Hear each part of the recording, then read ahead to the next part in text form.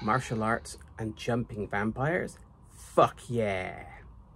Introducing Sammo Hung's Encounters of a Spooky Kind.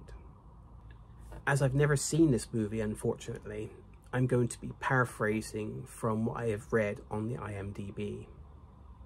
Hung is the target of a rich guy who is sleeping with his wife.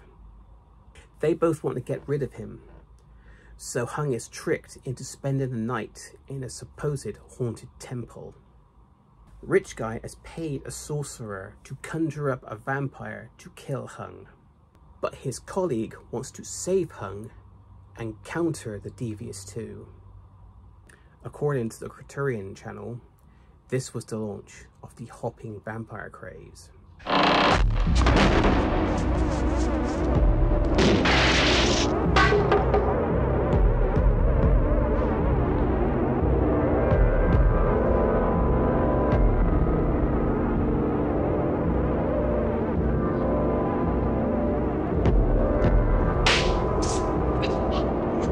Like Jackie Chan, his earliest appearance, for me, was Enter the Dragon.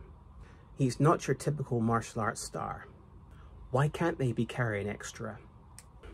After Lee's passing, there was a need by Golden Harvest and Shaw Brothers to find someone to fill those big boots.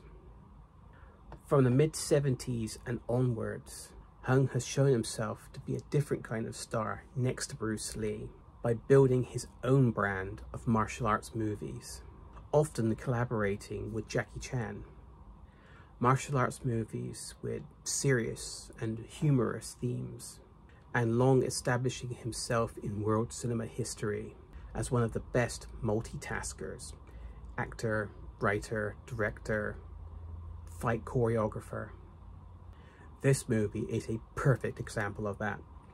When I saw the trailer, I immediately thought of The Evil Dead, but Sam Raimi was in early stages of shooting when this movie came out. It bears the ingenuity and humor of that American movie. I had to add this to my list, and hopefully some of you will check it out. Looking into what other people have said about it, I found a couple that said it had its moments. One complaining about a scene with a chicken. The consensus say it's a blast, a classic multi-genre piece for fans of Hong Kong cinema.